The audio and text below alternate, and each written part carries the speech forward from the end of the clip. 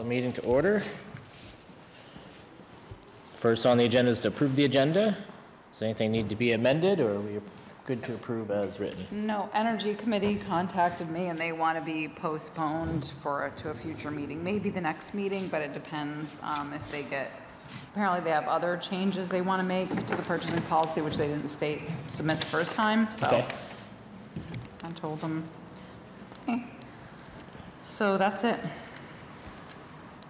So, oh wait, no, that's under American Rescue Plan. I want to talk about issuing an RFP for the sewer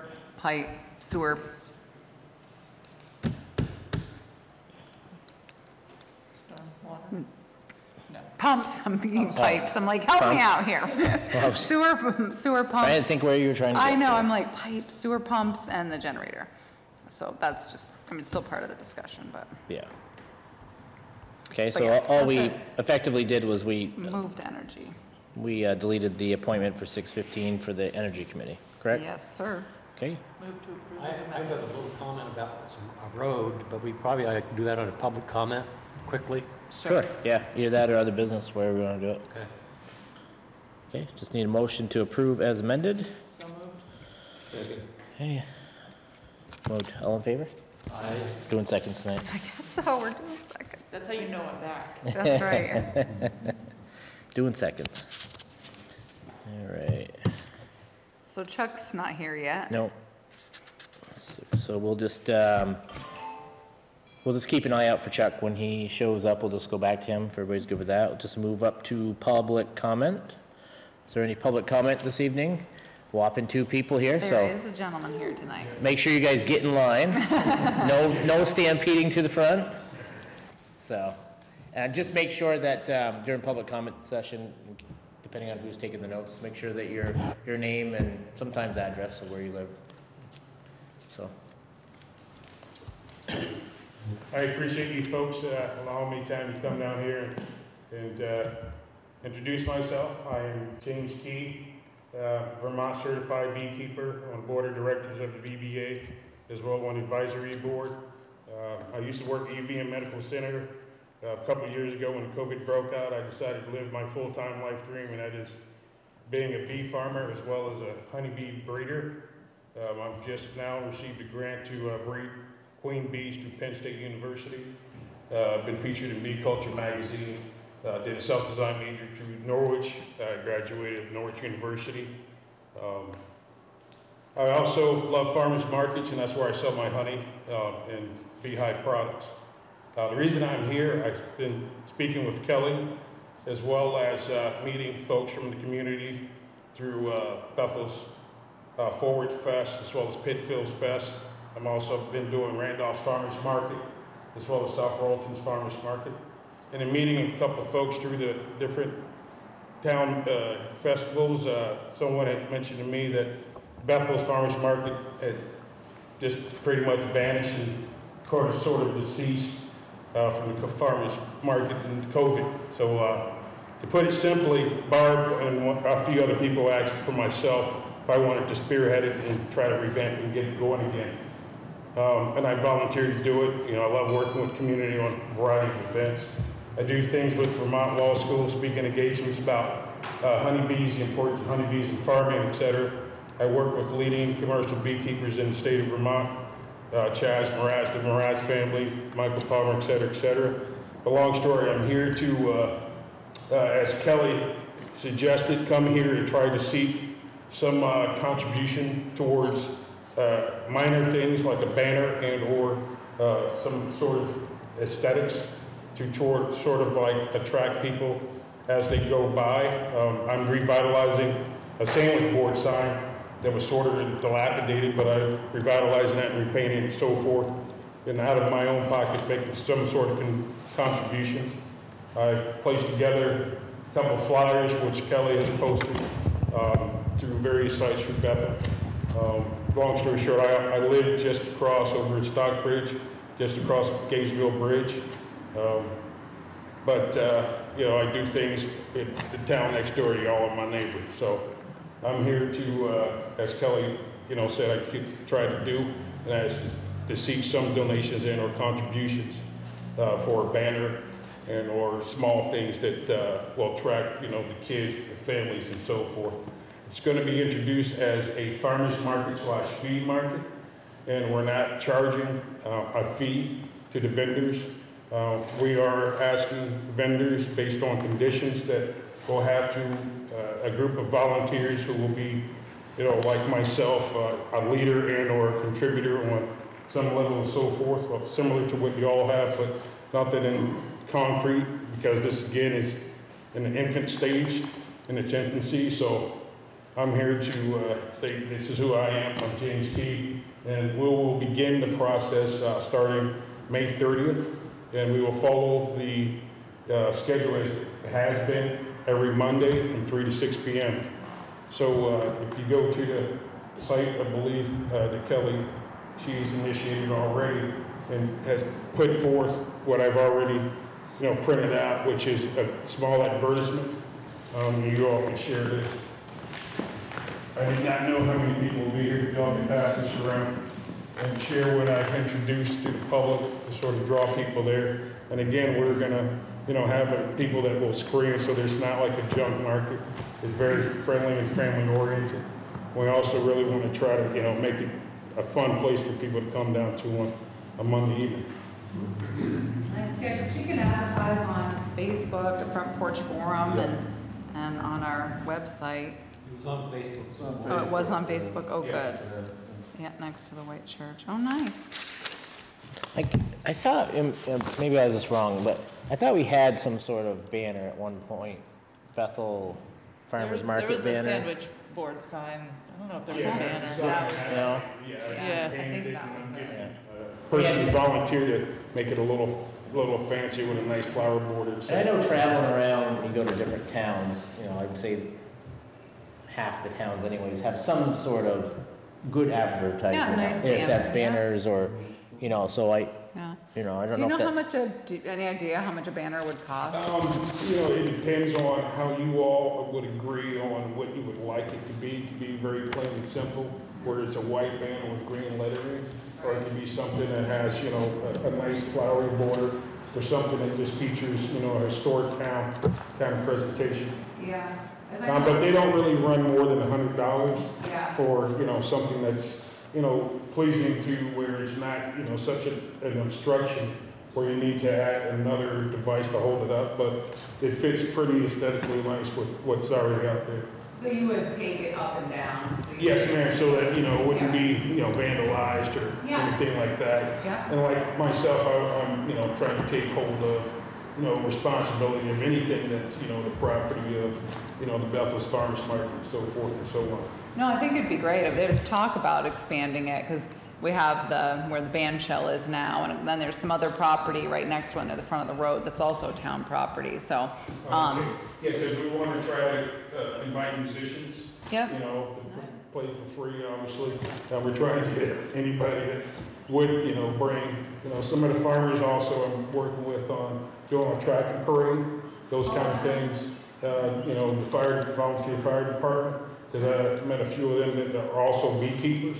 Oh, great. Yeah, so there are a bunch of families that have been doing it, as a family tradition, just like, maple syrup and so forth. So there are a lot of people that are excited to be on board. So I'm just, trying to see how you all select board can be involved as well. And I'm also seeking donations again. We have the Northeastern Organic Farmers Market, NOFA. They're involved with me getting grants, and I've already written to Bar Hill Liquor that puts out grants to support, people selling honey and or farmers market vendors. So I'm just waiting to hear back from them. So I'm also, trying to seek donations, whether it's, Coke, Pepsi, or whomever will donate their time to set up some booth or so forth. The Vermont Beekeepers Association, they're also volunteering to send information through me so I can set up a table.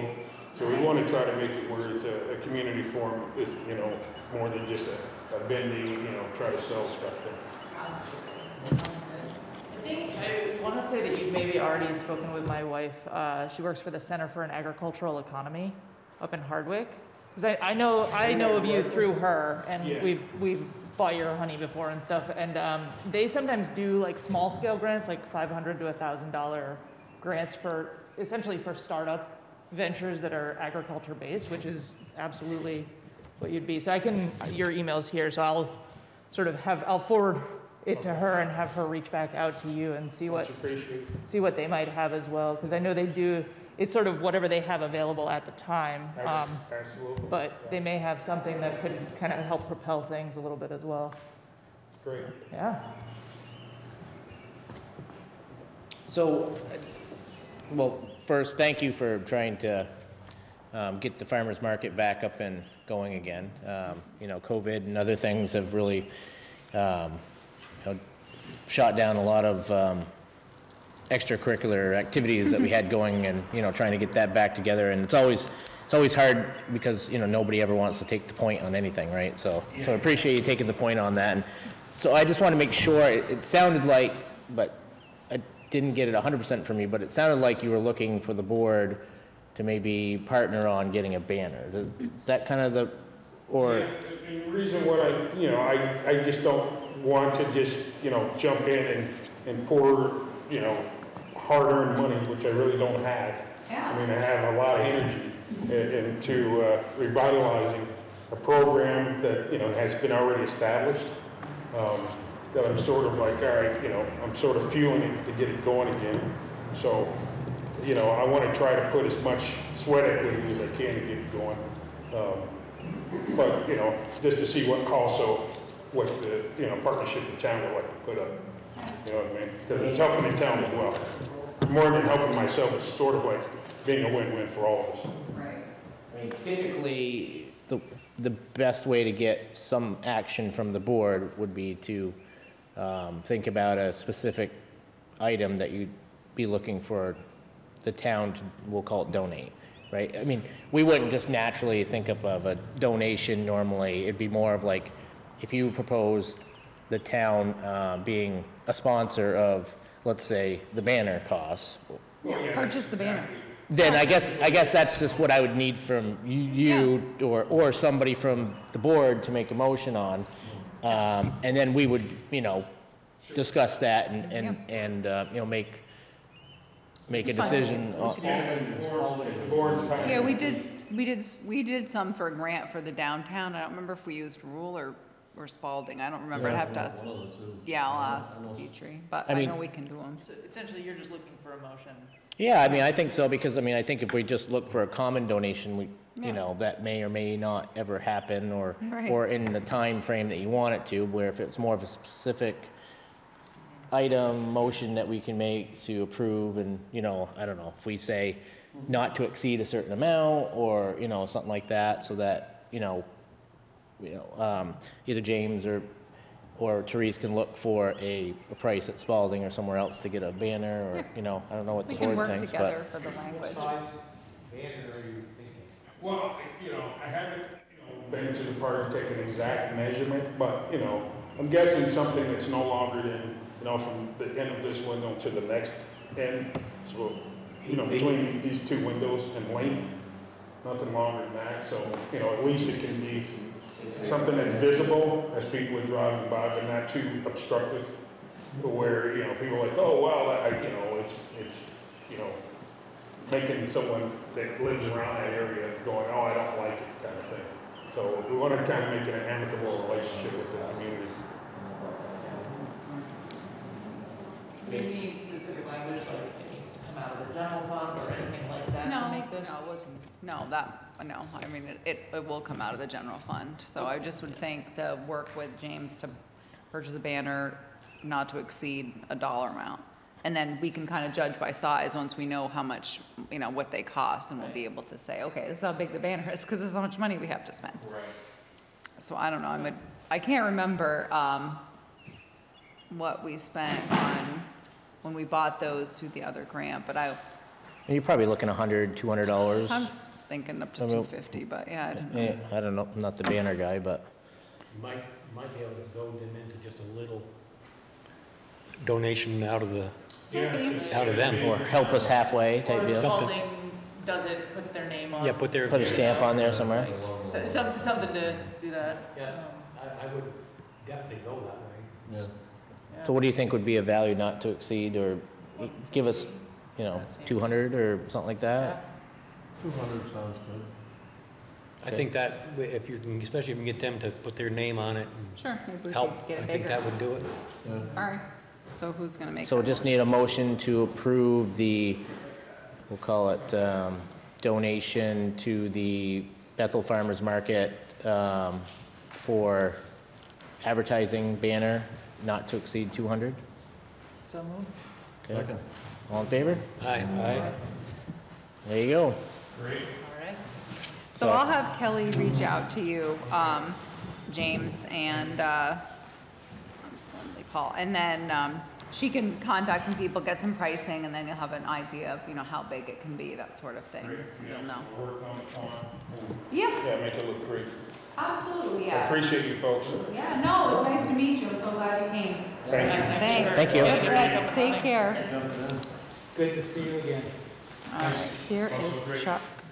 Do you know, Therese, if typically, do towns have budgeting for their farmers market, or is that typically separate of the town, or? Usually they're separate of the town they have, and they'll usually make the vendors that rent tables, and they kind of pay a fee to the vendor, and then, so it's usually a separate thing. Okay. But I can see what he's trying to do is something a little more, you know, easy, less, you know, so, and we'll see what. Well, it I'm just comes out wondering for as. budget time, is that a group that we're missing that maybe should have, I don't know, should be on Oh, human on the services yeah, piece of yeah, it? I don't Or know. I maybe guess, should be an appropriation to the board? I guess we'll or, have to see how, you know, he makes 'cause out. I'm sure like banners over time need to be replaced, or Yeah, they probably don't need a lot, but Don't we have a park and rec? we do, I mean, it's, Yeah. yeah, so. Online. I don't know where it fits, It's but tight, maybe, but yeah, Yeah, we'll, maybe it fits into something like that. yeah, we'll make it or work. down the road if we appropriate a little bit of money towards it every year or Yeah, something. I'll see. Make it interesting, call it a slush fund. Oh, yeah, let's do that. Start a fund for it. Yeah, right. Teresa, I like that you brought up that there's that strip of land in front that if it grows, you know, that Yeah, is yeah, an they area could it go can there. expand into, Sure, which is nice to keep in mind. yep. All right. We're just finishing up public comment right now, and then we'll get right to you, gentlemen. That's all right. That's all right. We just skipped on to public comment, and then we'll get right back to you. So, Owen, I think you're the only one left in the public if you have any comment. Other than that, Hi, everybody. Owen. I guess I'm here as Owen, just to let you know that we're doing this Pride event. I think Lenny has updated you about that as well, a whole bunch of stuff. But the Bethel Equity and Inclusion Committee did vote to host the movie screening that's going to happen on Sunday. It's going to be actually here at the town hall at 2 p.m. So that's going to be Sunday the 26th. And so we're going to view the movie together. The movie is Pariah. It's about a young queer teenager, and it's written and directed by a black queer filmmaker. It's really great. And so we're going to show it here. We're going to have like popcorn snacks. It'll be very cute, movie-like vibes. And then we'll have a discussion afterwards. So we'd love to invite all select board members, and if you want to help spread the word about that. We're also having we're starting a recovery meeting for people who identify as lesbian, gay, bisexual, transgender here, who are in recovery. So whether that's AA or you know, Narcotics Anonymous or other types of recovery programs, and that's going to kick off that weekend at the Arnold Block. And then that'll be a recurring weekly meeting. So you could also tell people, if you hear of anybody who's looking for support around sobriety, looking for a safe place with other people that might identify as LGBTQ to talk about addiction, that's going to be a really great meeting. It'll actually be the only recovery meeting that I know of that'll be in Bethel, because the one at the Faith Assembly isn't happening anymore. So I just wanted to update you about what that. did you say the location for the meeting is going to be, Owen, on that? The Arnold Block. Yep. And what days did you say? So the Arnold Block is going to be Saturday at noon. That's the 25th.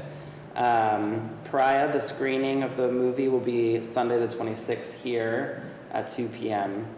And I didn't mention it, but I will anyway. Friday, we're doing a Pride Prom, and that's going to be geared more towards young people who identify as LGBTQ and their allies. It's going to be at the White Church.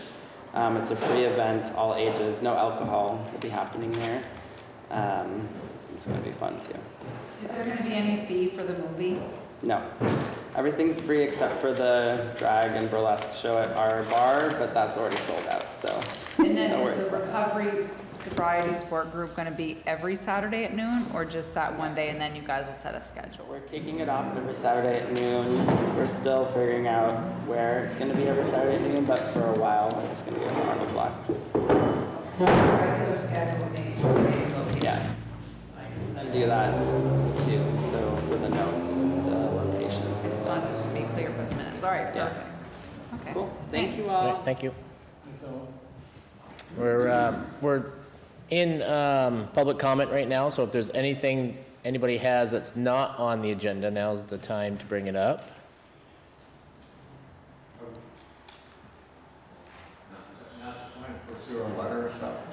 Not yet. We got Chuck next. Actually, he was first, but they weren't here yet, so we went to public comment, and then we'll get to the water sewer piece of it. So hearing none, I don't see anybody on. There's a reflection there, I can't see. No, I don't see anyone either. Okay, so we'll close public comment, and we will move to Chuck and Central Vermont Quad Runners. Yeah, I'm Ken Carter, and this is Chuck Lyman. We're here on behalf of CVQR, and Ray Blayton is helping us with some trail stuff. He's here with us. We're here to ask permission to use the same roads that we've been using for the last several years to connect with our trails, and to find out if there are any concerns, any issues we need to address. I think talking with Therese I gave him the same map that you had given last us before. week, I think the only, Nothing has changed on that. Okay, perfect. I think the only ongoing concern that we had, and I believe we first brought it up to the snowmobile club, yeah, is that, and I can't remember whose property it is that comes, if you come on Cooper Hollow, it's on the left, Yeah, where there's, depending on the time, there's stormwater that runs off Yeah. that trail that's Jack Calgary's I think, onto the road, and we've had some issues, especially during early winter with moisture coming off there and freezing on the road and getting icy, and trying to figure out a long-term solution, being that's not the town's property on. There's something out there about maybe potential of some water bars or something that we could install higher up that trail that could divert some of that water away from that point. I don't know if we had any other concerns with any of the other trails or the roads pieces of it, but I think that's the one that keeps coming up, and I know basically it's between your club and the snowmobilers that use it, so. Yeah. There is a town road down below that would eliminate that, but it wouldn't solve the problem if it isn't taken care of. But we've never used that town road below there. But I mean, it is a town road that would not have that problem. Down on the corner, it goes. Get down into the gully there, the hollow part of it? Yeah, you go down just below that driveway, and on the sharp corner of the town road actually goes to the left. Yeah. It connects onto that, but I don't know why they've always used that, but there used to be the old schoolhouse was there, and somebody used it as a camp or a summer home or something, and they probably didn't want people coming out through there, but that's just another option. But we didn't ride our trails the last 2 years in Bethel because we lost our trailhead. And so we weren't able to get up there, and we have no place to unload and to ride, so we didn't get up there to do anything with that. We're hoping to be able to get around and get our signs up this year so that at least the local people can ride. I think we're gonna maybe park at Ray's house one day in June and get our signs up, and ride around the trails and get our signs up. And we can take a look at that time. how do you lose your trailhead? Just, It's on somebody's private land. oh, It was somebody was letting us use one of their fields, yeah. and they had other usage for it, so we ended up having to stop using it, so we had no place to park. Well, we don't want to give up our permissions because there's still local people that can ride from their house and Sure. ride, so we don't want to give it up. It just, we're trying to find another trailhead and work more on our trails. But Oh, good. That's good. Something, I know that it's not quite there yet, but the Conservation Commission is working on I'm blanking on where it is, the town forest, Quimby Town Forest, and they're working on, on Ringe. They're working on a sort of parking area there. Could that be sort of tag teamed? where is it? So, yeah, you're probably gonna do a better job. Ringe, you know, you can either go Woodland or Ringe, and then you know where Quimby Forest is. Up there, kind of at the end, and so what the Our trail takes in the Ringe Road. Yeah, because that's it. The Conservation Commission is trying to work on a forestry plan for dealing with the timber at Quimby, and at the same time, they want to build a parking area up there. So do you know Farron Griffin Builders? So I could send you his email, put you two in contact, you could figure out where I don't know how far down the road that is. I think they were looking to do it this fall, right? They're not, it wouldn't be for this year, but for future years possibly. As a rule, the conservation group, they do not like four-wheelers. Yeah. They don't like to have them on their land. I'm not saying, I don't know how they would feel about that, but as a rule, we don't have a rapport with them at all. Yeah, 'cause I think the trails were, I mean, through the VOREC grant, aren't those going to be? Well, I be think trails? the trails would be open to all activities, you know, unless, I think it'd be worth chatting with Yeah, them, yeah, and absolutely, seeing sure. if there's some mutual, you Yeah. know, if you guys could work together and figure Yeah, that sure, out. Sure. Yeah, I'll send you his email. Okay. Probably send it, do you have Ken's email? You can send it to You Chuck. can send it to me. Okay, I have Chuck's email. What's Yeah. Ken's? You don't need to send anything to me because Okay, I'll just send it my to fingers don't work real good. Okay, on I'll send computers. Okay, so That's why I'm Farron, overseeing here. all right, we'll do that. Send Farron Griffin's email to, all right, we'll do it. So, I have a question. This is something way in the future. We are working on getting all of our landowner permissions legal in Bethel. Some land has changed hands, so we're working on that. That's why Ray's with us tonight, because he's gonna be working on that. Our sport is growing. And I'm sure you've all heard about the controversy in South Royalton about them wanting to open up trails there. I ride different places other than here, and I ride out of state. I go to West Virginia in February. And so the sport's growing. We want to grow. We don't want to grow real fast. We want to grow slowly. But one of the things that people always ask for is, can we get to a gas station or somewhere to eat?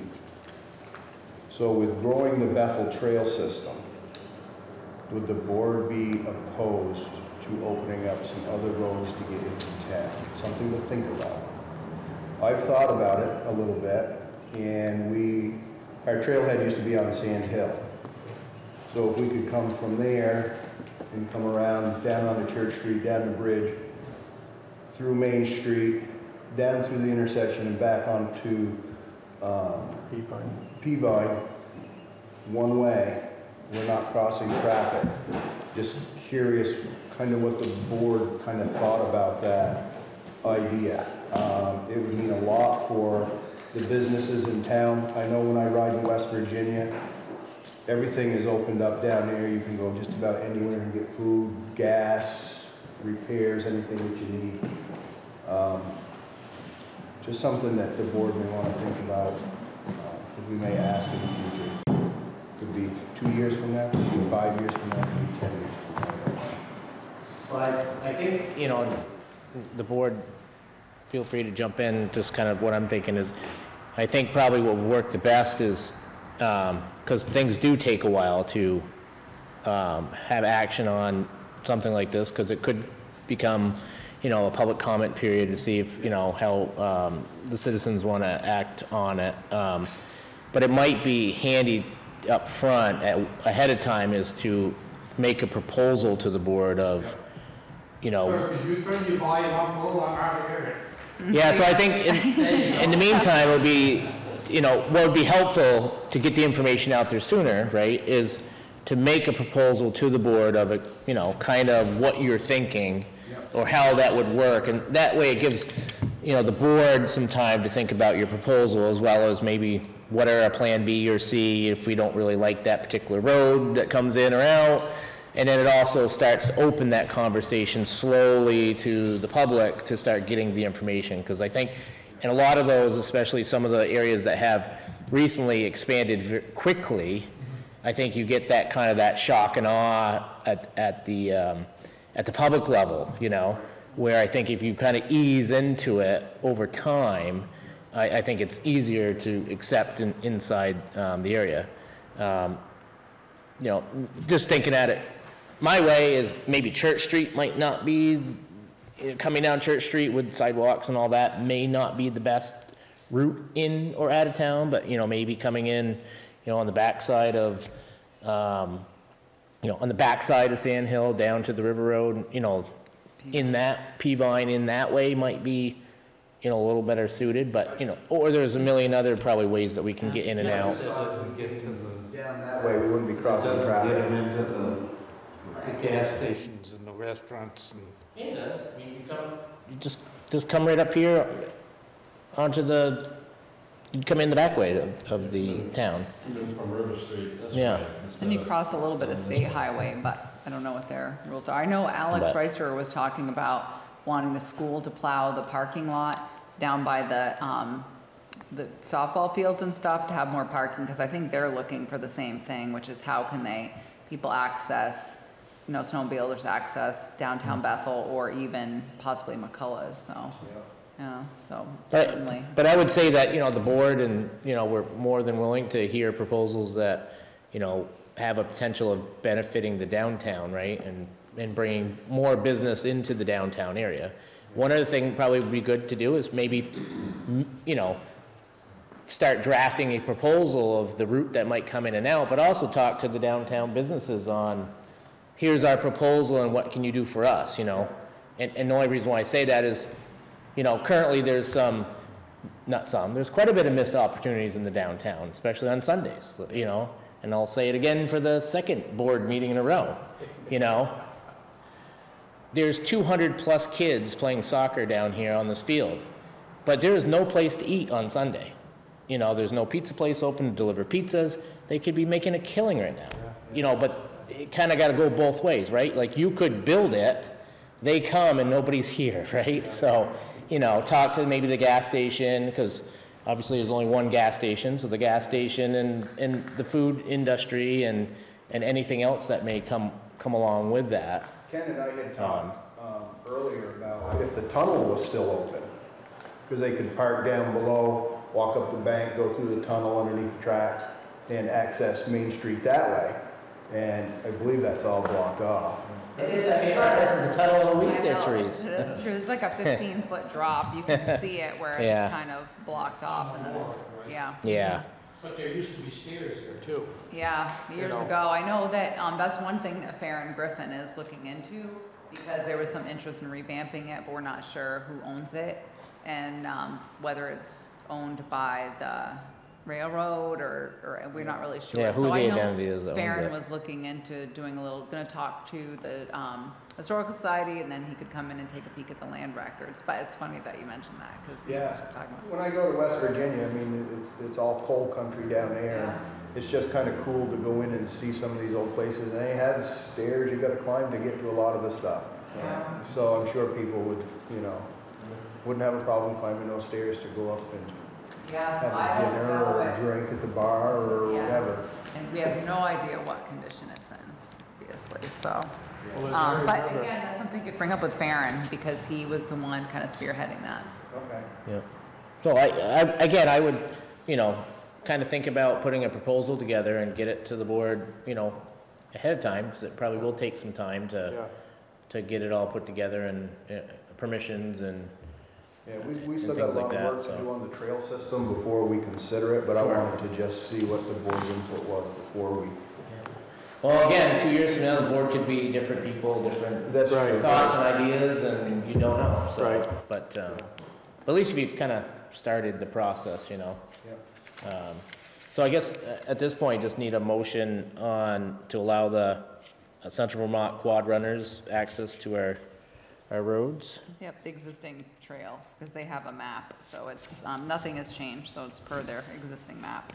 So one of the things that I wanted to do, and I had hoped to have it done before tonight, and I haven't yet, is put together a list of all of the roads with the sections of road that we use. Because of South Royalton's club starting up and them having such an issue, Barnard asked us to do it because the select board, one of the guys on the select board in South Royalton called Barnard and said, hey, do you have ATV trails in your town? And he went, yep, but I can't tell you what they are. And they have a map too. So what they made me do is go down and list all the roads and from whatever point to whatever point. Yeah, because So, I just have your. I will get that put together maybe after school's out. There you go. And I'll get it by the office. That'd be great, thank you, Chuck. It seems to me that they might want to have a conversation with VOREC and with Bethel for All as we're thinking about signage and, you know, attractions, et cetera, in the community. That's something that needs to be, should be included. And if we put a kiosk up that says this is what you can do in this town, maybe, you know, having We get a permanent trailhead. We have kiosks that we put up, and we have trail ethics that's on there. There'll be a map and all of that stuff. We don't have a garbage can in our trailhead in Stockbridge. But we don't have any problems with trash or anything up there. Everybody's pretty good. Yeah, we've got some things in the works right now to do some major, these are the hiking trails and these are the kind of things throughout the town. So this, it seems to me, could fit very well into that outdoor recreation planning that is already in process. Some of it's being funded and talked about right now. So I would think that once, so we don't have the grant agreement yet for the VOREC grant. Once we do, we'll be hiring somebody to oversee it. So I'm sure, you know, they'll probably get in touch with you and Alex Reisfer and other people to talk about, you know, what the money can be used for and try to get everybody hooked into the same system. So we'll make sure we get you connected to them once we get, it's going to be a little while until we get all the grant agreement and stuff. Apparently the state's a little overwhelmed right now with the process. Right, but I'm just saying that as part of outdoor recreation, this is something that. Right. Yeah, I'm saying we'll put them in contact with people when we flush it out. So you had a motion to authorize Central Vermont Quad Runners to use the roads outlined on their map. Second. Okay, all in favor? Aye. All right, good luck. Thank you. Have a good season. What Cecil's up to. We just closed the public comment period a few minutes ago, Cecil. Did you have anything, public comment that's not on the agenda? If it's about something on the agenda, we'll get to it. I'd like to make it. We talked about raising the cost of cemetery lots. Yeah, sure. They approved, yeah. Okay. Oh, they approved 2 weeks ago. Sorry, Cecil. I did it that week you asked for it. Boom, just like that. All done? Well, it's a good thing I asked, or you've been sitting there for a while. All right. Yeah, thanks. Yeah. I see Lenny, Lenny's on. Lenny. Did you have anything you wanted to add to public comment? Or are you good to go? You're on mute, by the way.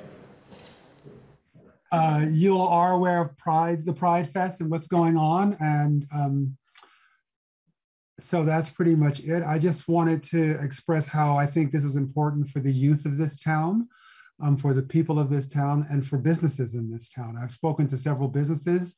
They're excited about this, and I'm hoping that it generates business for them and brings more people into the downtown area. That's one part of the mission of Pride Fest. The major part of the mission is to celebrate everybody and to make sure everybody realizes they're included in this town and in the world, especially the younger generation. We have a lot of them going on. I would like to encourage all of you to attend at least one, if not more than one, of the events. There's a Pride Prom on Friday night. There is going to be a showing of a movie dealing with the coming out of a youngster and their family. There's going to be a discussion afterwards, and that's going to be conducted by the EIC. So I think it's important that the select board be a part of this as well. The members get out and see what's going on and see the people and see how it turns out. And that's pretty much it. Hey, Lenny. Thank you.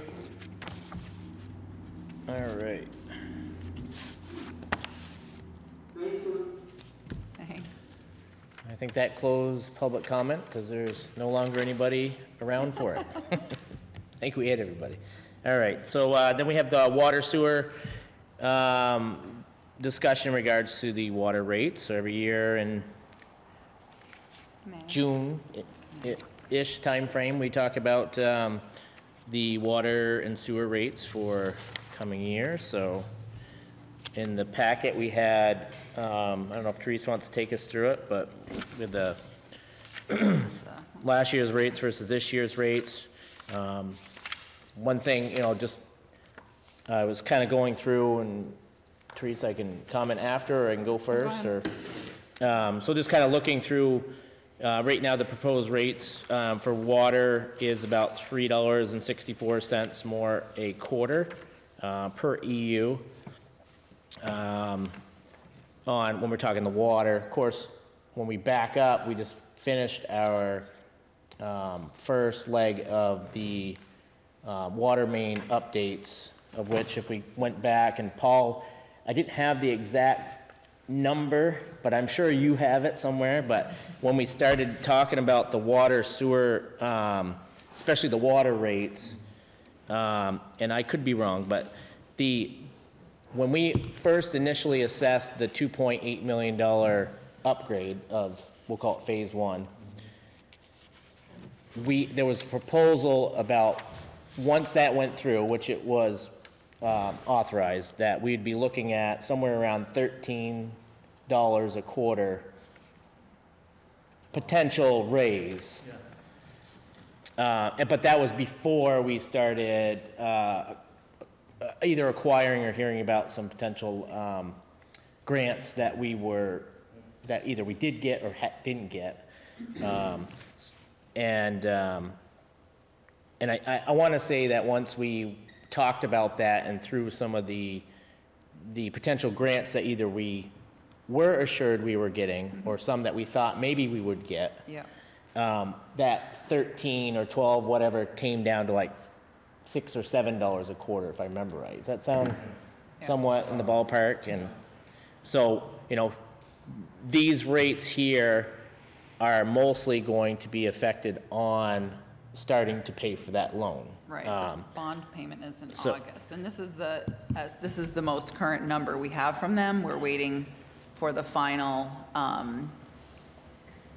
updated amortization and loan agreement, because I have an email from Patrick Monks getting us to where we wanted to be. There was some additional savings that they were able to carry forward and apply to our loan. So when I called the finance office, they hadn't got the information yet, but through Patrick's email, I just ran the amortization schedule on that. So this would be the estimated loan at this point. Where does that show on the spreadsheet? Is that the? That's the DWSRF. Okay. Yep, Yeah. that's the loan. So that's the no interest. 28,000 or something. 26,250, yeah. no interest for, 40-year loan payment with all the, So I had, I don't know if anybody else, I fielded two questions on some people in regards to the proposed water rate increase and why we were raising water rates. And I said, well, these are directly for the water project that we were approved for, that we just finished. And then to kind of going back through and quizzing Therese, we started at, $12 or $13 that got down to $6 or $7 that then at least right now, our best guess with everything that's coming in is $3.64. So yes, it is an increase, but it's also a very modest increase compared to where we had budgeted and approved the bond vote for. So just wanted to make sure people understood that. The line item says meters. Yes, That's metering at the station? no, that's, we have meters at the laundromat. We have meters at laundromat, Vermont Castings, Dandelion Acres, and, no. Dandelion Acres, Laundromat, Vermont Castings, and GW. So we realized during that there's, we've talked about starting to meter larger businesses. And, so certainly I'm in favor of that. We talked about metering the whole system eventually, it's once you get you're just gonna have to wrap it into a bond at some point. But during the water construction, Tim had found there was one business at least that's using some more water in their manufacturing, so he had wanted to put a meter on there. So, and I think there's 2 lines, so I think that could be just enough to just meter one building, but it could be, a revenue source that we're missing. So The tank inspection, that's a new item? Well, we have to do it every so many years, and so we just hadn't really, I think he'd kind of, if he had tucked it into like maintenance or something, I just wanted to start calling it out because it's a requirement of our permit. Right. So I did reduce, well, I think in the past hydrant repairs, and another lot, and something else to try to cover that, so, to reduce that. I did have to increase building maintenance, or not, at the water department, just because we have a couple of doors and stuff that Richard's gonna need dealt with. Other than that, a lot of it is pretty similar. There's not really a big increase in the budget itself.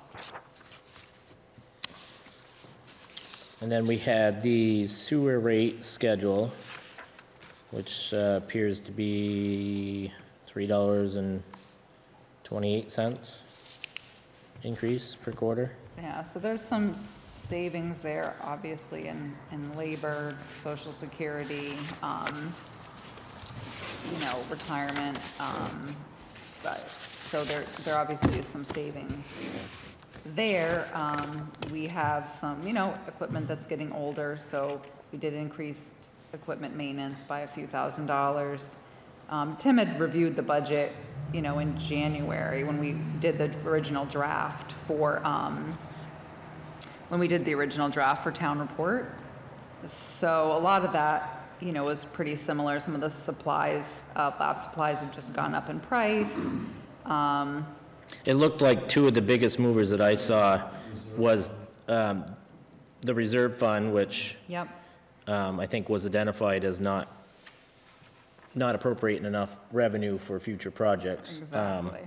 And then the reimbursement to the general fund, which was same thing. projects that had been done in the past that weren't getting paid back fast enough. So I think those were the 2 biggest movers in the budget. So if you look, the budget is actually down by, if you look, the proposed budget itself, there's a decrease in the budget. But what happens is I kind of included the math that, Tim and I used to do this together, and to kind of let you know, it's all based on EUs. So every time, a building maybe was 4 apartments and now it's 1 apartment, you lose 3 EUs. So that kind of changes. And as you have buildings that aren't developed, so they're not at full capacity, or you give someone a vacancy rate, or you give someone a break while they, do something, it affects the EU. So that's really what drives it, since you don't have meters. So how much of an impact does the reserve fund number have on the increase?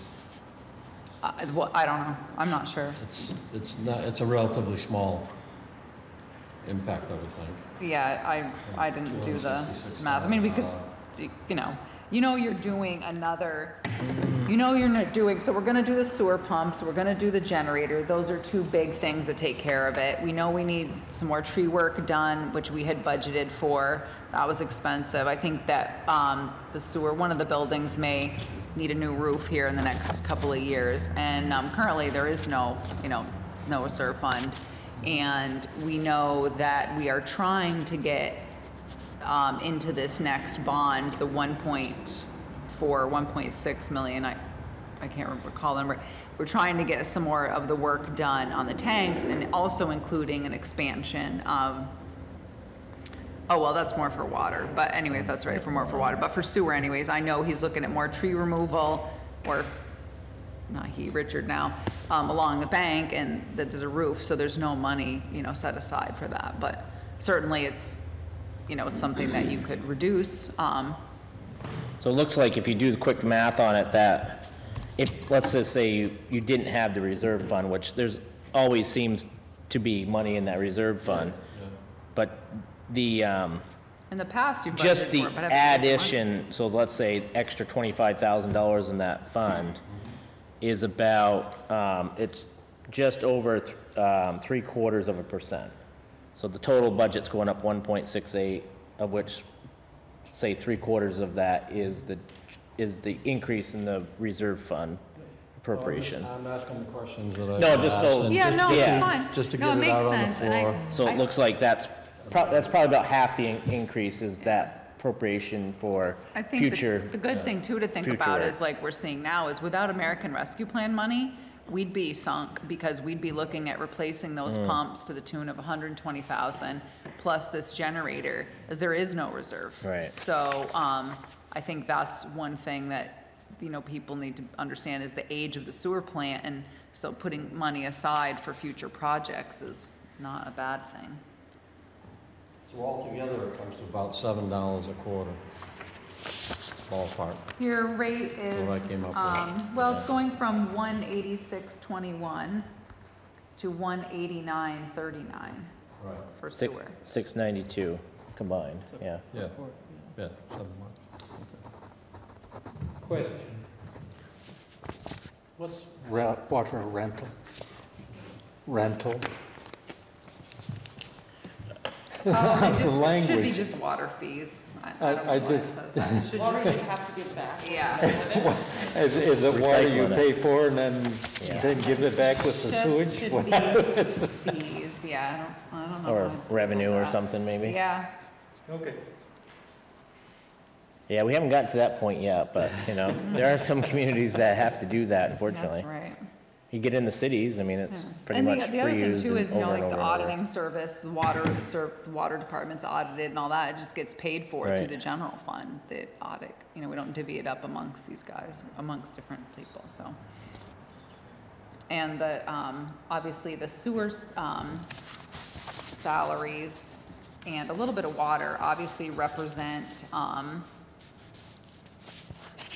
Richard, is the new chief operator, and then, of course, Clayton Whitmarsh, who does do water and sewer every other weekend, plus he covers Richard's vacation. So, and he's a level 5 wastewater, which is nice. So, since he has obviously 25 years, and we needed someone with more experience, not less. And then the other thing worth noting is the vacancy rate, depending on which day of the week you checked it, was, somewhere in the 77% Yeah, area. 76, So- 78, yeah. So it's- at this point, we just had increased it to the 80% as a solid number to look at Yeah. for any type of potential vacancy rate Yeah. type But pieces. we don't normally give you all the math, but I thought you might like to see what we do, what goes into it, so. Yeah. I mean, I think, I'm kind of looking at overall, I think, to get to the approved $13 a quarter water down to, let's hope it stays there at 364 right now after that bond vote is pretty, For 2.8 million. yeah, it's worth pretty of work. good. I mean, I guess the sewer rate schedule's starting to go the other direction, which, it's just basically the same thing that we're in the water hole on, right? It's just so long that we've allowed things to get outdated to the point where they're becoming very costly, and And so we are taking steps to increase that reserve fund?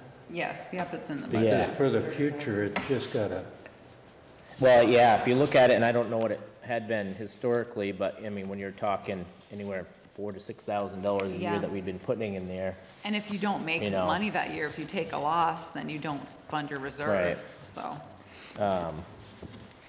But I think it also just kind of goes to show the need to appropriate some of that money towards some of the sewer plant, because we, you know, if not, we would have to adjust the rates even higher to account for that. It depend on something like ARPA. No, Yeah. exactly, exactly. The other thing we Right. had. Oh, talked- I hear you, yeah. Yeah, the other thing we had talked about too was the discussion about the next water bond, next phase, the 1.6 million is the possibility of, you know, putting that onto the full taxpayers instead of the users, because there's limited users, and eventually, you know, you just can't drive the rates too high for the users. I mean, it's, my theory is they pay for gravel roads, and, you know, we pay for downtown stuff, and I mean, it all kind of works out. It's still one town, one community. So that is something that we had discussed, and we already know we have $600,000 to offset some of that bond, and then, of course, we're waiting to see what the, you know, programs are gonna be for funding, so. And we're almost at full design on that as well. And that's projected for a year? Well, I think we We're not that may, far yet. well, we're pretty far into design. It really depends on the state, how it goes through the approval process, so it could be something that gets bid out this winter, and then goes into, you know, next construction season, but I don't know yet. I know right now, there's still just several steps to get through the state level, so. So I guess one question I would have is, so being that we increased the reserve fund from, let's say, $4,000 or $6,000 to the 30 on Yeah. the sewer, Yeah. but currently we are carrying, you know, 7,000 on the water, and I understand that a bulk of the water projects that are coming by bond Yeah. vote, because of, you know, we've waited so long. Yep. But is that 7,000 either worth even Well- putting in there because we're going to bond vote anyways? Well- Or is it not enough money to fund the I think system it's- over 40 years, you know I what I don't know, mean? I think it's a start, because next year you have a loan payment that's, we're gonna pay off one of the loans in water, because that's the other thing, is in the sewer ordinance specifically states that the general fund needs to pay for the debt of the sewer. It doesn't say that in water, so water currently has 3 loan payments that, you know, and sewer doesn't have that problem. So I was thinking as we leave the reserve fund now, and then when we pay off that next bond loan, you could put that automatically, it'll level it out, you could just shove it right into the reserve fund, so then you don't really have to fluctuate too much. Okay. But, yeah, it's an interesting, I don't know why the water ordinance didn't get written the same way, but that's the way the sewer ordinance got written. Okay. All right, any other questions in regards to the water sewer rates? Do you have any questions, Mr. Barry?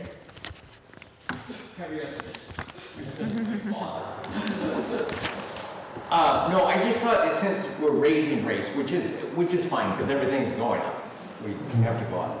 But I would like to open a discussion. Some of us landlords have all gotten together, and we kind of feel like we're being unfairly charged for our rate, not the dollar amount, but the usage rate, the way that you're calculating usage for our buildings. For example, a 5-bedroom house in Bethel with a half-acre garden, a couple cars to wash, and a laundry room are charged the exact same rate of a small 2-bedroom with no garden, no cars to wash, and no laundry room.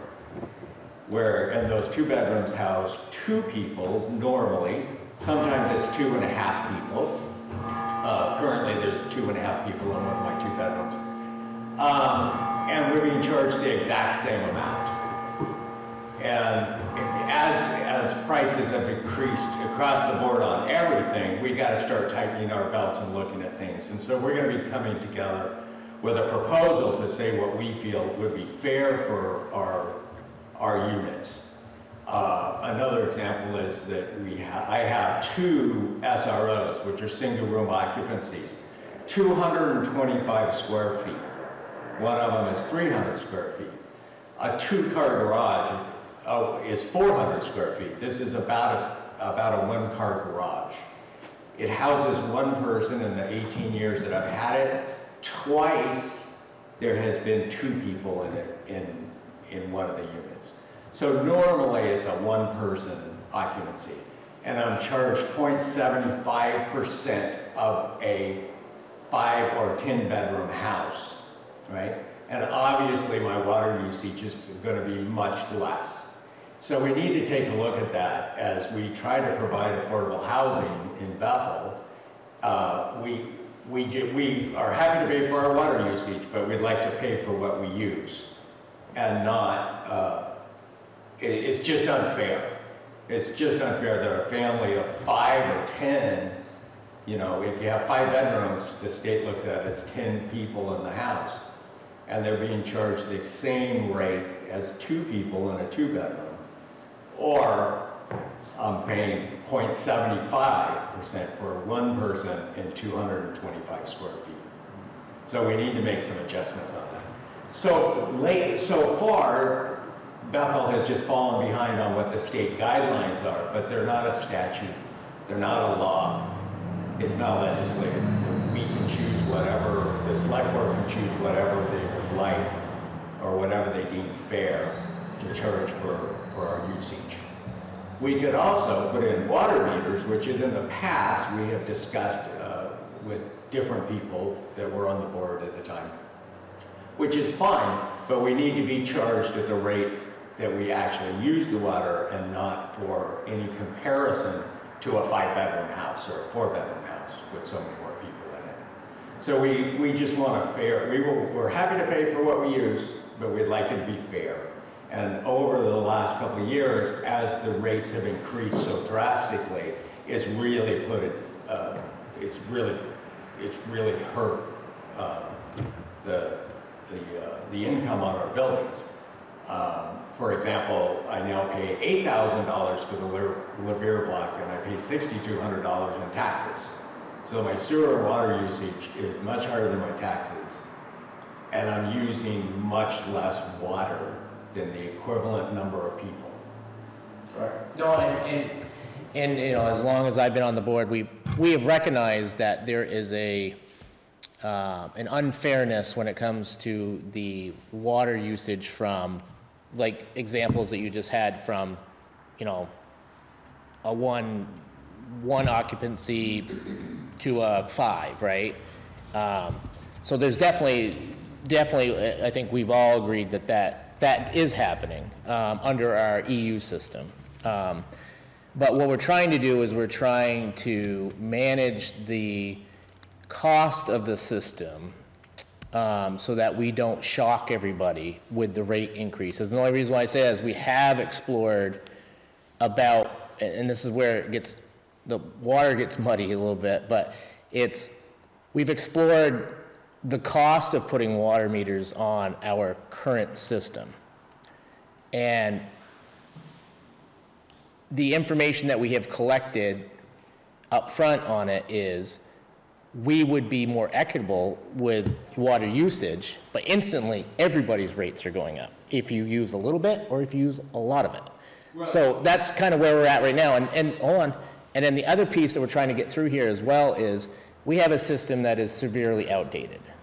Okay, so we're trying to, you know, had this system been managed well over the last 40 years, we would have been slowly putting money into maintaining the system rather than all of a sudden, let's say, very little water maintenance or water increases for many decades, and now we're having to raise rates because we have to come up with money to fix the system that's fallen apart. So we're trying to manage both of those pieces. I totally understand that, and I'm totally on board with that. It's unfortunate, I mean, like all these towns in Vermont, they're old towns, old infrastructure, and we have to pay to get them fixed up. Have no problem with that. What is unfair is the way that we are being charged for less usage than other people. So what you're saying is, how are we going to raise the money? Well, instead of trying to get it all from us downtown that have multiple use buildings, add a little bit to the other people that are actually using more water so that you're keeping your funding the same. And I totally understand, I get the concept that we have a closed system. We have a limited number of people on the system. We don't have any developers building big tracks. We can't add people to the system, and we have set costs. I get that, and that's what you're saying right there, I get it. Happy to pay our share, we just don't feel like we're paying way more than our fair share now. When we're getting charged for a small 2-bedroom that has 2.5 people, the same rate, the same dollar amount, because you're assuming that we're using the same EUs as people that have 5 or 10 people in their house, in their homes. I wonder, since we're not at complete full design yet, and obviously the state's gonna be getting additional funding, like ARPA money and this and that, I wonder, I had been talking to Tim about metering all the businesses, at least start with like businesses and apartments, so we could get a fair, you know, read, and obviously we'd have to figure out a rate for them and then eventually do users, because it's hard when you do like a 40-year bond. A lot of the meters are gotten better now because they don't clog up, so there's not as many parts, and so they may be good for 20 years, but maybe an opportunity to reach out to the state and Wayne Elliott and see, hey, we have only a few meters in town, how much would it be to at least meter all the businesses, and not just downtown businesses, but like people of apartments or other businesses, Bethel Mills, and other, you know, people we know that have Airbnbs or multiple rentals, and maybe we start by metering that, and then kind of, otherwise I see what you're saying. You're basically saying we could charge residents like a 1.25 or a 1.5 EU. We would just have to figure out like a census of how many people are in each house or something, but I get what you're saying. The problem with the meters is if we did a meter on the Levere block or on the Arnold block or on the different multiple, or Dave's building here, we would need a reference point on what the other people that are in homes with 5 bedrooms or 10 people or more people. So and I think if the easiest thing with no money up front costs of putting in meters or added labor costs for reading meters and that sort of thing, is to just look at a square foot cost or an occupancy cost or a bedroom cost. So when we design septic systems, the state looks at 1 bedrooms, 2 bedrooms, 3 bedrooms, 4 bedrooms, and they assume that there'll be 2 people in each bedroom. And you can control your cost of the infrastructure of your septic system. If you only have a 2-person family, you put in a 1-bedroom septic system, and you can control that cost a little bit. So there's already a formula set up in the thinking of usage historically in the state of Vermont. So it's not tough to say, you know, like, okay, not even looking at occupancy. If we said bedrooms, this house has 3 bedrooms, we can kind of assume it's 6 people. Right, because we currently use that, you know, wastewater / potable water, you know, formula as part of the water rule to go through, and it's not to calculate EUs. And so, you know, that's an interesting thought, is what you're saying, is doing it on the part that bedrooms, because you're right, it takes advantage of, I mean, there's still people that are going to squawk when they have a 3-bedroom home and only 1 person lives there, but the dwelling has the capacity for 6 people. right. So, You can't assume that has the capacity for 6 people. You don't know the conditions of Right. that particular. Well, it's like my house, for example, you would say, You gotta come up with a number of somewhere. somewhere you gotta find Yeah, something. you gotta find some kind of base. but I mean, I think we've all agreed that water meters or metering water usage is probably the most fair system. However, I just want to get that out there again. 80% of the system is fixed cost, okay? 20% of the system is variable cost. Variable cost is the water. Fixed cost is everything up until you turn your faucet on. So if you go, and we've already gone down this exercise, if you go put meters on every single place tonight, okay, I'm just gonna make this up. If Therese uses 10 gallons a day and I use 20 gallons a day, her rate's going up, my rate's going up, right? You're gonna use the same amount of water, everybody's rates are going up. That's because we did this 3 years ago, and we had a number somewhere in the $500,000 range to put meter. This was just installing meters. This is not counting who reads the meter, who does all the maintenance to the meters and all this. $500,000 would instantly go on the fixed system. So how you pay for the fixed system is everybody's rates go up. But they would go up at the point, so that the people that are using. So you would win your argument that maybe this person pays a little bit more, but everybody's rates are going up. And what we're trying to do right now is we're trying to get work done in the system, raise rates modestly as we go, but not shock the system. A no-cost system, which is looking at bedrooms and using the equation that the state of Vermont already uses, which is the sewer system, and using bedrooms as your model. That's a no-cost system. How is that fair? I'll give you an example. If you look at my house, you would say it's 3 bedrooms and you have 3 occupants, but only one of those occupants lives there full time. The other 2 occupants live there half time. So why would it be fair for me to pay 3 bedroom people when there's only 1.5? You know, I mean, we could go on and on all day with all the different scenarios. The book of exceptions would be this thing. Oh, I know. And because I just had a conversation with a sewer designer, and it doesn't matter. You paid to have a, or you didn't, but whoever built that house paid to have a 3-bedroom septic system put in, even if only one person lived there. So the state's system is consistent, maybe not always equitable, but it's consistent.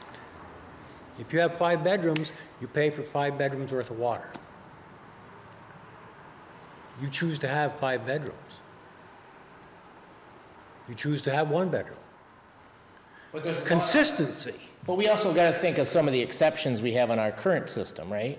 We allow, which we could change if we went this way, is we allow for, let's say, because we're talking about a resident that has a potential of 5 bedrooms, right? But what about a business that has a potential of 5 apartments? That's only 1 apartment. You know, like, how can you say that my house has a potential of 3, not being used 3, but then tell a business that, you know, well, I know yours has a potential of 5, but your remodel, you know, you're only using 2, so we're going to charge you 2, right? You'd have to choose. They would have to be on 5 too. You know what I mean? Like, that's right. I mean, where we do have exceptions to the rule right now, where we do allow a business that may only have, you know, a capacity of 5 that's running on 1 I think or 2. apartment buildings is where you might do that exception, but if a business has, like GW Plastics, okay, Mulatto, they have, I don't know how many, 7 bathrooms? No, 14 bathrooms? That makes a difference, rather than 2 bathrooms. They are metered. But they pay per Per person, per yeah. shift, 15, they pay 15 gallons per day per person per shift for their people. And then they, Water their for manufacturing is metered, so, but, you know, so I mean, Kevin's point is not wrong. I mean, I can understand what he's saying about assessing, you know, someone, when there's, you know, when you know there's a house of 5 and you know there's 5 people in there and they're getting 1 EU. I mean, when you guys got sued, what did the judge said? It wasn't perfect, well, but it was fair. It was fair. I mean, that was the settlement. I wasn't here when you got sued Yeah. for this, but he has so I think that he has a good point about that. And it's hard to figure out how many people live in each house, but. Yeah. I mean, we definitely have. The argument is valid. We definitely have talked about, you know, that option. It's just. In my case, and in some of the other landlords that have small living spaces that are for rent. It's the extreme, like my SROs. They are so small, and they're paying 75% of what a large house with a large garden with car washing and laundry going on. And that's just so blatantly unfair. If you were to look at the usage that one person uses versus this house, it would probably be closer to 25 or 30% of that house. And so it's just gotten way out of whack. And as the prices have gone up, and we're all good, solid citizens, and we've always just we pay our bills on time, and we're providing, both Dave and I, we don't get any social service funding. We keep our rents low because we try to find housing for working Vermonters.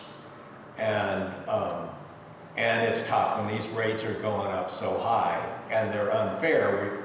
Finally, it's time to kind of do a little lobbying to say, okay, look, this is unfair. We can't keep doing this. We can't afford it. Our tenants can't afford it. And it's just blatantly unfair. So and let me state that I've said this before. We're happy to pay our fair share. We're happy to pay it. We just want to pay for what we're using. And Chris, I understand it's a closed system. If it costs us $5 million a year, we have to produce $5 million. But it should be produced fairly from the people that are using the system. And your argument, Chris, just keeps coming back to, we have to produce X amount of money. Yes, let's do it fairly. No, that's not my argument, Mike. But we can go down that road another time, I guess, because it doesn't seem like, we'll just agree not to. Is Woodstock metered, do you know? Certain places in Woodstock are metered. I don't know. I wonder, I almost think like certain places, fire districts, sometimes they do like a flat rate per year. It'd be interesting to look for similar systems, similar size, to see how if they're unmetered, to see what, and we did the exercise 4 or 5 years ago where we didn't get into all the nitty-gritty of the whole thing. We started off with let's do our due diligence and just see what the upfront cost is, right? And the upfront cost was enough. Of course, we had a lot of other stuff going on. We had to plan for the water line upgrades that we hadn't even started talking about, and it just, I remember looking at the figure saying, we're going to have to do water line project number 1, water line project number 2, and some of these other, we'll call them minor upgrades that aren't minor. They're hundreds of thousands of dollars, and we just couldn't justify paying for the hardware for the metering up front and all this other cost coming, because we are shocking the user. We have to. Like, there's no other way to pay for the system. So. Well, I'm not necessarily lobbying for meters, and because that is a big cost and it's an added cost to the system. But we can be more fair without adding upfront costs. By just being logical and looking at the situations. I mean, a 225 square foot home is going to use a much, much less than a 5-bedroom house, or a 3-bedroom house, or a house with a family of 2 or 4 in it.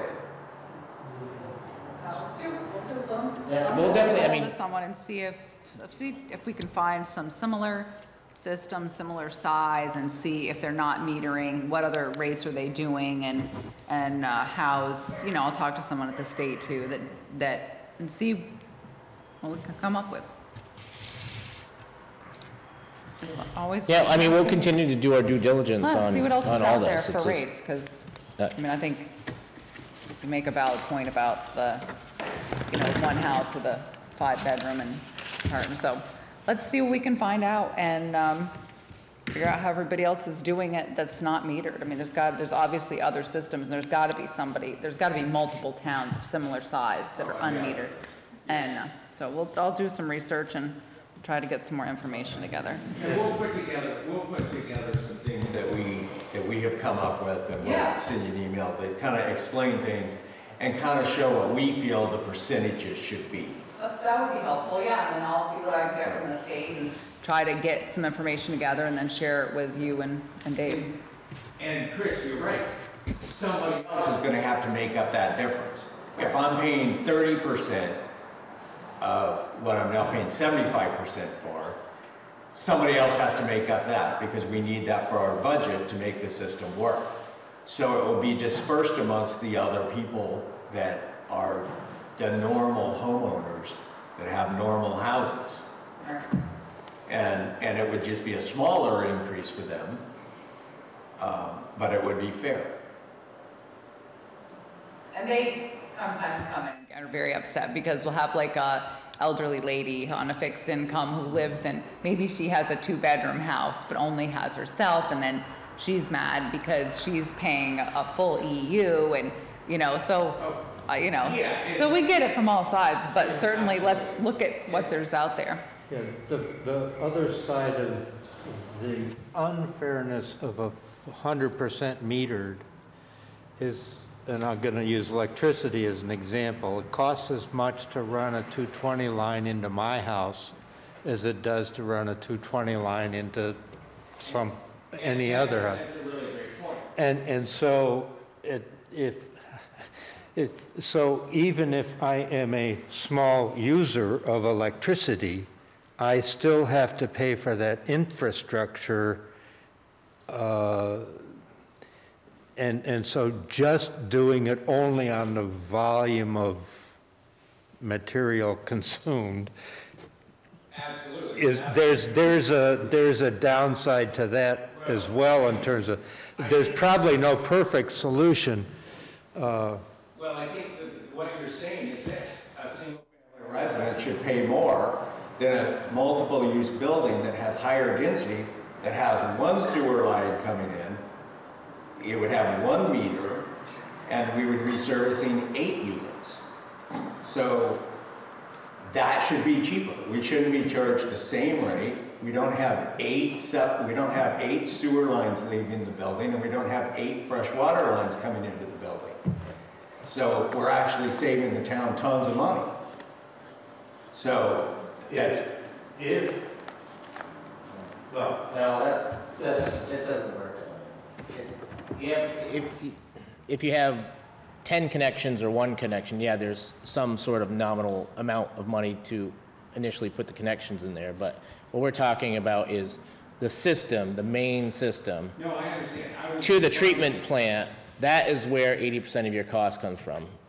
Now, connections to that system, connections to those system, so is the responsibility of the private citizen. No, I understand that, but what he was talking about was the infrastructure of that particular house. Yes, it brings in 220 power, it doesn't matter the size of the house, you have to have a service panel. It has to have you bring in your main power, and that's, you are right in that every house have to have it, and that's a part of the cost of hooking onto power or hooking onto water. For apartments, have separate metering for each apartment. We do, but we only have one service that comes in. We have one primary service that comes into the whole building. So we'll take it under advisement, and we continue to look at all different aspects of how we make our system better. But it's hard for us to do everything overnight in this with what we have. So we're trying to, again, we definitely see where you're getting, but we're just trying to get to that point overnight is difficult. Yeah, that's the concept though. A different way of looking at it that I don't think we've looked at before. No, I think But always it becomes challenging now because any solution is going to be. because then you have to, in that form of system, you'd have to interview every single user to say, I know you have a 5-bedroom house, but you only have 2 people. Okay, well, you know what I mean? Like, like, how would you do that? Like, you would have to interview every single person and then. Well, we'll just have to look at different, there's other options out there, let's see what's out there, because you've always used the same model.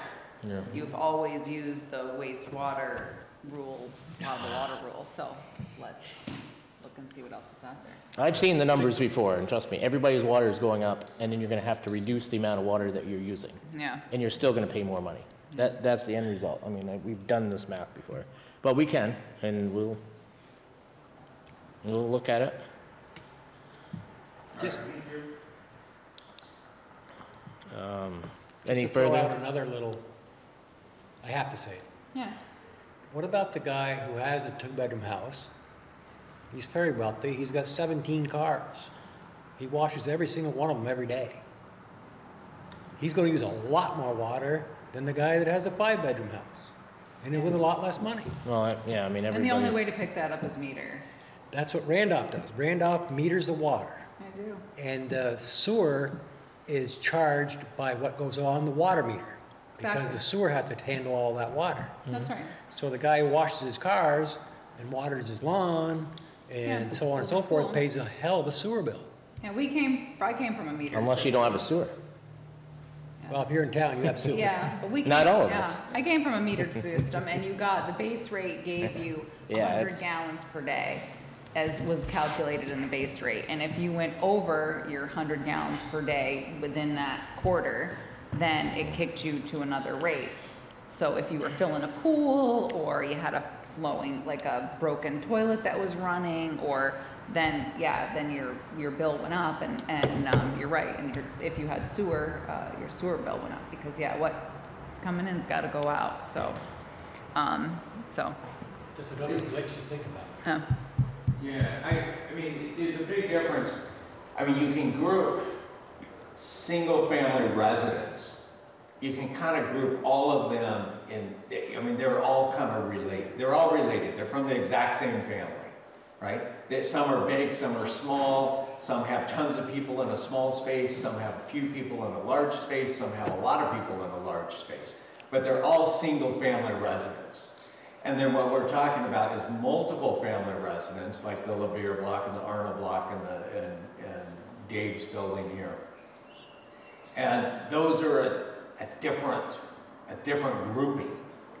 And so I think that it's too difficult, it'd just be too awkward to go, how many bedrooms do you have, and how many people are living in your house, and how many times are you getting up in the night to go to the bathroom, and you know, all those different questions like that. And people just kind of assume with their single family, you know, like they don't bicker quite as much with their sewer and water rates or what they're being charged. And it's just a different ballgame when we're talking about multiple use buildings or high density buildings. And it doesn't foster, you know, I mean, I had this discussion years ago. It's like we put in low flow toilets and low flow shower heads, and nobody else are motivated to do that. We do it just because we, you know, it's, I don't know, I feel like it's the right thing to do, even though Vermont is not hurting for water. But should somebody who is trying to conserve water and put in and invest in upgrades and pay the exact same amount?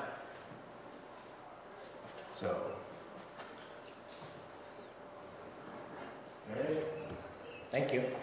Thank you. Anything else further on water or sewer? When Therese, do we have to? These go into effect July 1st.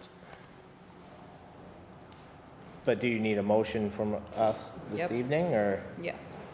Yep, because the amount, this this right here is going out in the water bills that are gonna be issued. We like to put it out with the water bills that are being issued in May, so that way people have a heads up, they get that, they get a copy of the link for the CCR, which is your Consumer Confidence Report, information about please don't flush the following things into the sewer system.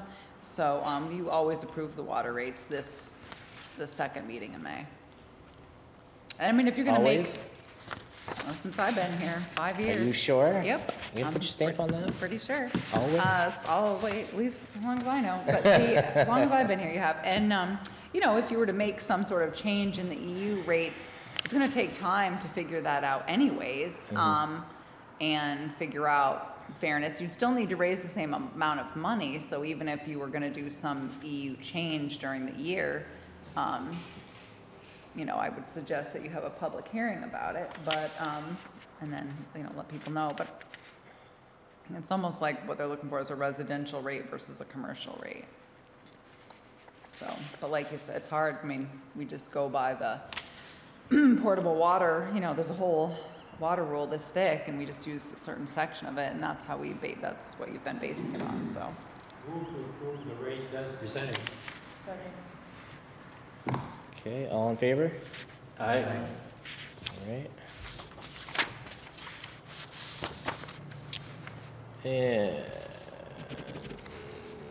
And we have the Two Rivers Transportation Advisory Committee representation appointment. So it looks like Bill Hull is willing to fulfill that seat for us for one more year. Yep.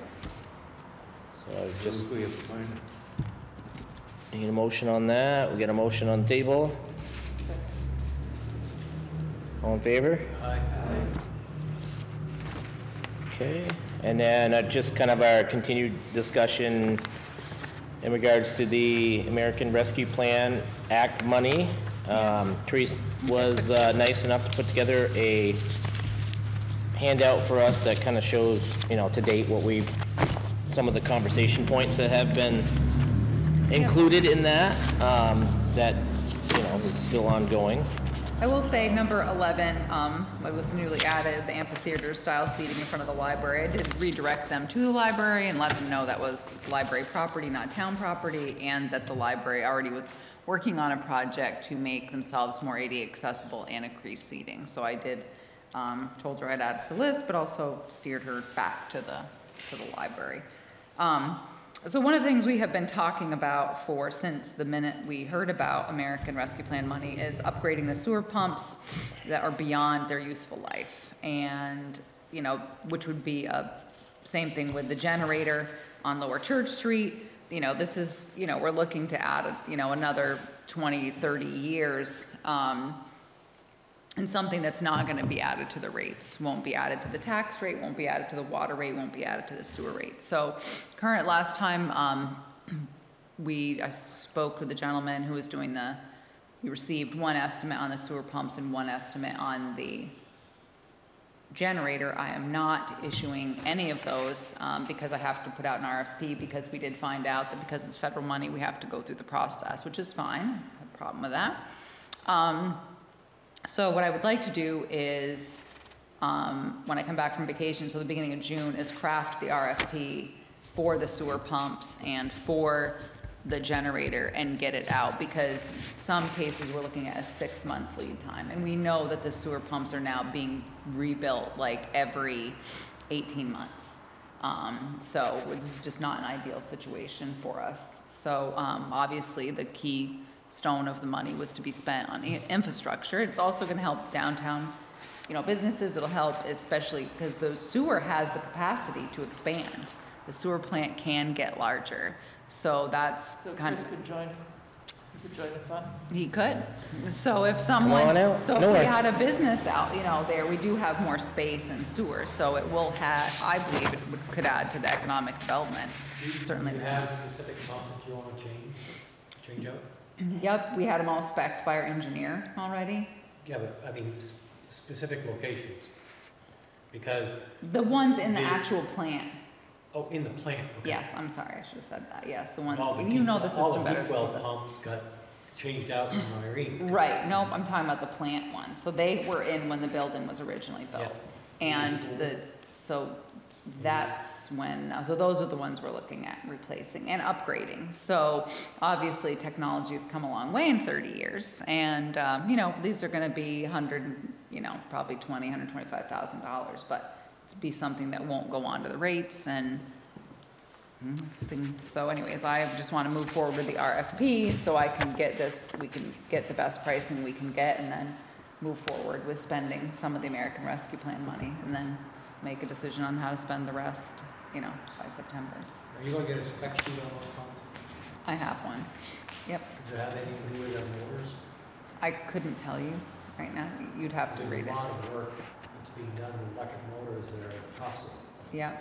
So we had our, the engineer come in and actually he recommended a guy and then that guy came in and then the new guy we have, Clayton Whitmarsh, he said that's what they run in Heartland or Hartford. I always want to call her Hartford, those as well. So, so we'll spec out for those and then see where the pricing comes in. But especially for 6 months out, we really need to get cracking. So just to make sure, so you're looking for permission right now to just go out with the RFP? Yeah, I want to go out with the RFP. Doesn't mean that, you know, we would still have a decision once the prices come in if we want to move forward with those prices or not, correct?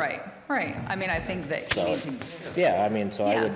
I wouldn't have any issue with going, you know, getting prices and I think that and then seeing how that fits into our. Right. I mean, I think that sewer water money had been a priority because originally when it came out, it was water. I'm sorry, I guess. Yeah, water, sewer, well, I stormwater, guess I right? put it to you this way is we Existing. either are going to borrow the money or we're going to use American Rescue Plan money. So either way, they're much needed upgrades. And so I think that, yeah, because when it came out, it was either water, sewer, broadband. New, right? New, and Yeah. then they said, we're like, we don't need new, we need to fix what we have, Right. and then, you know, they came out, so, and obviously, we still have other things that we want to do with the money, I mean, there's 583,000, so it's not like this is gonna take it all, because it's not. Is the generator on the Lower Church Street operating? Currently, yes. Yep. So, but again, it's such a lead time now with everything, so, all right, so I will move forward with the RFP, and we'll get some pricing. And that was all I had on ARPA money. Do you have anything left on your town manager's report? So we did, so more good news on the grant writing front. We were awarded a $20,000 from Better Roads program used for culvert upsizing, berm removal, stone lining ditches, et cetera, on a portion of Wright Road near the river. So there is a town match, of course, but still, that's another 20. We also are awarded a paving grant for Christian Hill. Thank you very much, Chris Jarvis, for help with that. The project estimate was for $437,250. The grant will cover 80% of that expense. So I'm thinking that both of these bids will go out this winter and then for, you know, spring, for construction next summer. I'm attending the cannabis regulation webinar tomorrow at 10 a.m. Just to try to get my head around what's going to happen there. And then the Planning Commission is meeting tomorrow night. We'll have our first meeting with Two Rivers. They have already done a desk review of our zoning bylaws, so it'd be interesting to see. I know that the Planning Commission would like to take June and July off because Rick Benson will be gone, and so we'll see what Kevin Geiger, whoever comes to the meeting for Two Rivers, and see what we have for information.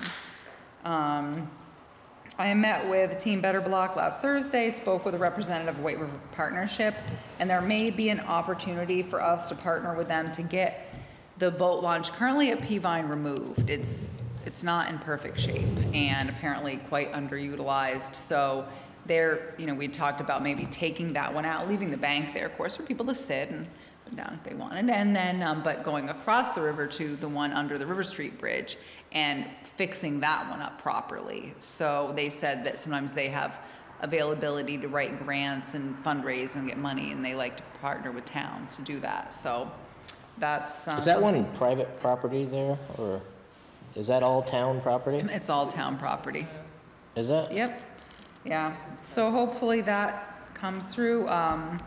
Green Mountain Pipeline was in town last week, lined the culvert under Pleasant Street to the ball field, repaired 2 catch basins at the rec area, and they just were working on Cockadoodle, the structure near there.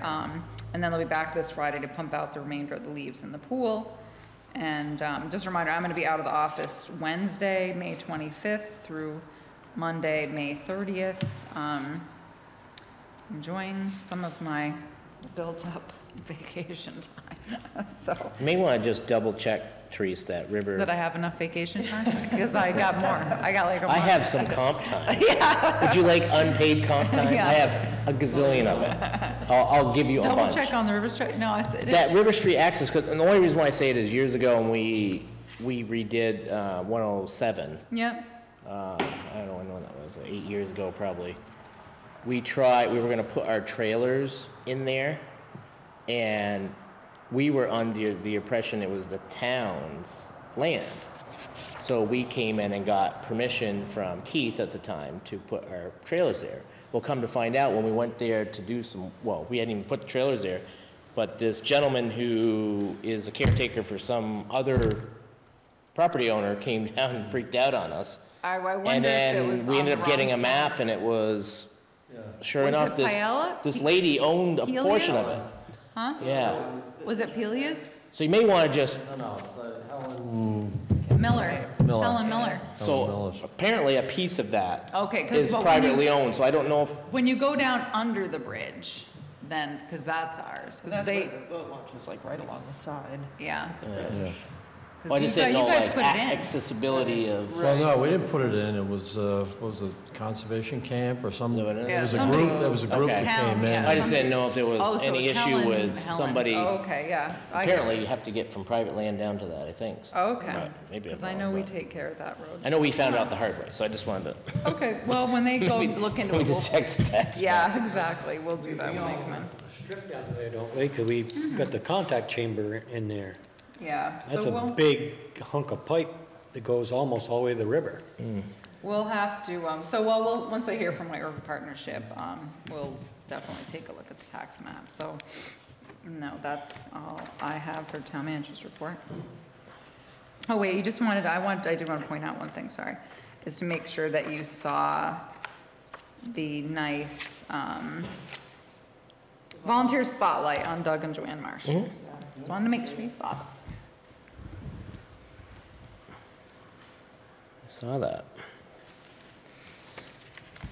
All right. And select board meeting minutes from the 9th of May. Say February. Yeah, it's coming. Oh, no. Someone already posted something about how many Fridays until Christmas it was. I was like, come Oh, on, you stop. Would you burn. stop? Yeah. We're not ready for that yet. No. Long way. Motion to be accepted as written? I wasn't here, guys, I can't second it. No? All in favor? We'll go without a second. Want to just mess Teresa all up tonight? All right.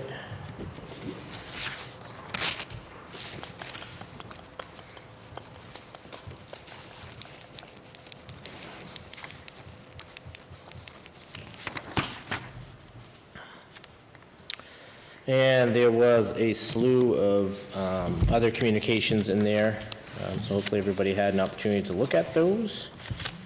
Yeah, I have a question on the BRTS, one of these, On the what? BRTS joint board meeting minutes. Oh, okay.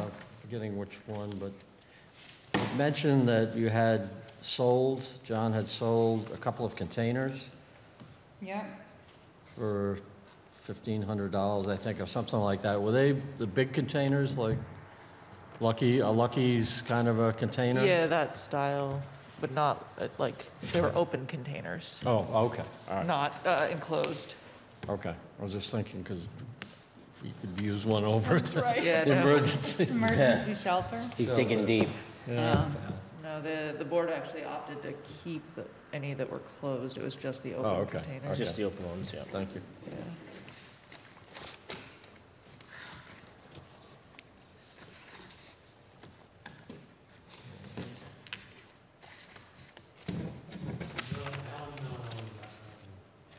What? I got a map to Oh, all the property owners in Bethel. Thought you said something about Alan. I was like, Alan, what? All right, did we have any other business come before the board? Dave, did you have something earlier? About a road. Yes, I use the, I don't know what the town road number is, but it's a road that goes down into East Bethel from the four corners there, probably toward end of Town Highway 6. Is it what they call Morse? No, it's Morse is perpendicular, perpendicular to that road. The road goes down, it's called the Oxbow Road. Oh, okay. Oh, the I thought Oxbow. you were asking for the name. I was. Oh, no. Yeah, I just wanted to make sure that has been, what's the word I want? Graded? No. It's been Abandoned? Deteriorating? pretty much. Okay. I mean, I go down there with my truck, and at 5 miles an hour, the whole truck comes off the ground. Okay. And it's ledge that sticks up 4 or 5 inches. Yeah, We haven't, the ditches aren't there, the water's running down the road. Roadway is that one? It's a actually 3. Is it really? Class 3. Yeah, can you believe it? It's a It's 3. really deteriorating. Okay, I'll let And I mean, it's a Morgan know. time where it needs either blasting or a foot of cover. Okay. And going out through from at the top, I scratched both sides of my truck with, because the roadsides hadn't been mowed for years and years and years and years. Okay. I don't care about Is my, that another one of those famous Class 3 roads that look like the one I came across? Yeah, exactly. I didn't know somebody even lived on that road. I thought it was Yes, a very freaking it's- bad. In the winter, no one Could barely goes put my truck through it. down. Well, Do they plow- no, they don't but it's plow not plowed in the winter. Yeah, and it's just too unsafe. So I don't even know why it's a 3. They just don't. But anyways, so it needs to be a brush clearing, roads needs attention, brush clearing, roadside mowing. big hunks of rock sticking. Okay. And water goes everywhere. I mean, it's All right, I'll have been Morgan. neglected Yeah, for a very long exactly. time. I'll have Morgan drive it. And I know they were on North Main. I talked to him a few minutes before 4, and he was like, well, this hasn't been a lot of fun today dealing with there on North Road. And there was some work done that wasn't done maybe as good as it could have been. And they had some groundwater coming in there, so they're trying to pump that out of the hole. They're trying to get it dried, so he was dealing with that. So they were still at it, certainly at 4. So I did get some positive comments in regards to the crosswalks and stuff in town. yeah, absolutely. Because there were some years where it was July and we didn't have them painted, so. No, we It's had good that they got out there in May and did that this year. We had an agreement that they had to do them before Memorial Day and before Labor Day. And we did do, I don't know if you saw Front Porch Forum, but we did do a nice post about the bulb outs. And we did put it on Facebook for a couple of hours until the comments take 'em down? were ridiculous and completely inappropriate. So they didn't even read it to understand where they're going to go, that we're not putting all of them in or anything. So I had Kelly pull the post. So hopefully people, if you want good information, you should read Front Porch Forum. And so there, and I did ask her today to forward it to all the committee heads and stuff, so committee chairs, so that maybe they could pass it along to their members about where the bulb outs were going to go in. And I gave them additional information about the history and what they were, et cetera, but the posts were so inappropriate that it just, I just said take it down. Kelly didn't need to spend her weekend fielding that, so. I have a question about the crosswalks. I know a few years ago, the state of Vermont came out and gave us a different way to mark crosswalks that actually last longer. Yeah, And we've done that in some places, but down here we did the same old red paint, which by Labor Day will be gone. Right, and they'll do them twice a year. Yeah, I think it was more aesthetic, but they do on Church Street certainly do the block markings. And I think the red originally was because it was stamped into the concrete. Obviously, since the water project, you don't have that anymore. Morgan had red paint, so he was like, you know what, let's just do it up right and make it look nice right now. And I think at some point, yeah, it'll probably go to the block style like it is on Church Street. And but I think he had some of the paint left and said, you know what, let's just do it up and do it up nice. So it was his call. I told him he didn't have to do the red, but he wanted to. So. I know one thing, and we had talked about at the board level years ago, and I think maybe there was either you needed to get permission from the state or maybe they wouldn't let you get permission, but I was in New Hampshire this past weekend in a town that had just painted their crosswalks, and they do blue.